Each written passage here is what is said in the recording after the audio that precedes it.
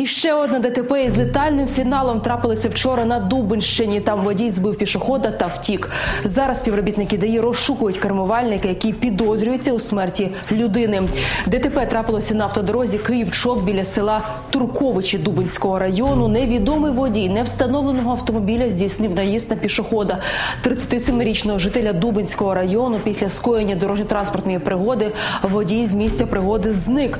Потерпілу людину відправили каретою швидкої допомоги до лікарні. Втім, в реанімації дубенчанин помер. Дану подію внесено до єдиного реєстру досудових розслідувань. На сьогоднішній день працівниками міліції проводяться оперативно-розшукові заходи по встановленню і водія та автомобілі, які причетні до даної дорожньо-транспортної пригоди. Можливо, хтось став свідком цієї дорожньо-транспортної пригоди, повідомити нам до чергової частини управління Державної автомобільної інспекції за телефонами 63 58 21 або на телефон 102.